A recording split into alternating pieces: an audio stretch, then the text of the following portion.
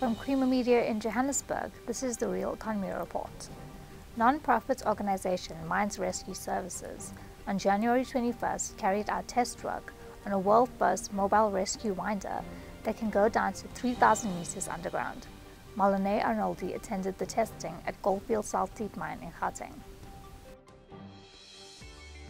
The rescue winder, which was manufactured by Tech Edge Group's winches and winders, will be stationed in Carletonville and will be deployed when the need arises at any of the deep gold mines in the region.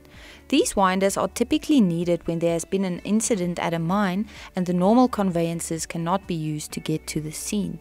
It can carry up to 6 people at a time, as well as equipment and medical supplies.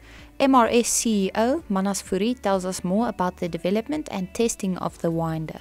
So what we're trying to achieve today is to get this winder license with the mine's contribution, allowing us to use their shaft, and then also the Department Mineral Resource and Energy to come and see whether this winder is fit for purpose.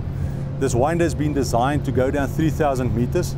If you look at South Africa, there's the 10 deepest mines in the world, 8 of them is in South Africa. So it just justifies the need for us to have something like this in place.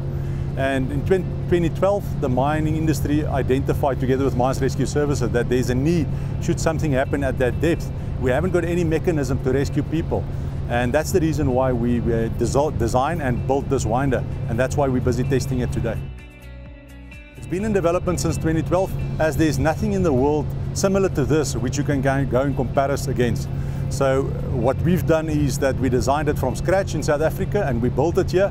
And today is the great test for us to prove whether it will work to 3,000 meters.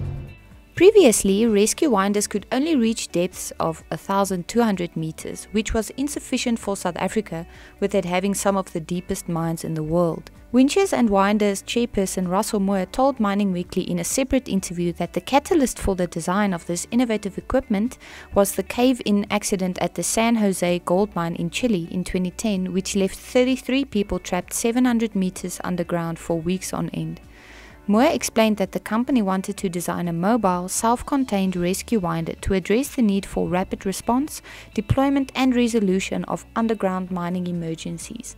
He added that a novel feature of the winder is its sheave wheel deployment system, which ensures that no additional headgear or on-site rigging is required during a rescue operation, saving valuable hours.